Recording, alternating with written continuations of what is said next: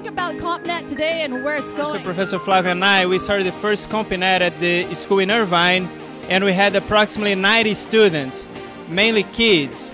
And a few years later, to see us with over 600 competitors, it makes me even more proud to be part of this group of people in this family.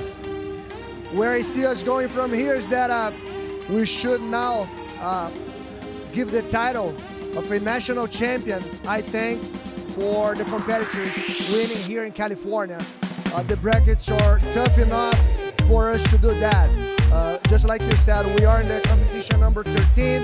We have built the credibility. We have built the skill level of the competitors. What I really would like to see us doing as a next step is to be building some of U.S. national champions from the CompNet.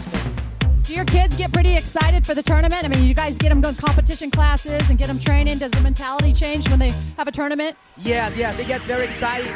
That's another thing that we worry about. So we're trying to bring them here to compete and do the right techniques, keep them motivated to train, at the same time having fun. So make sure you're telling them to have fun, so come here, make some friends, see the other professors, so bring the family. So that's the idea of the tournament. Competition family, everybody standing here competes.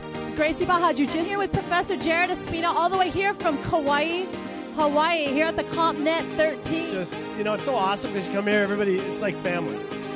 Someone's got a blue shirt or whatever, they're family. They're like brothers and sisters, and it's just really awesome. I can only imagine this with thousands of students, and we're going to Vegas and doing a GbCompNet Nationals and eventually even a CompNet worldwide, because I know tomorrow we'll have a Professor Braulio Schima and Victor Estima there hosting the first CompNet in Europe this Sunday, so I'm getting pretty excited for this. Do the GbCompNet Nationals in October, and I hope all the instructors that are watching this video bring our students up and let's have the biggest GbCompNet ever in the history of GbCompNet.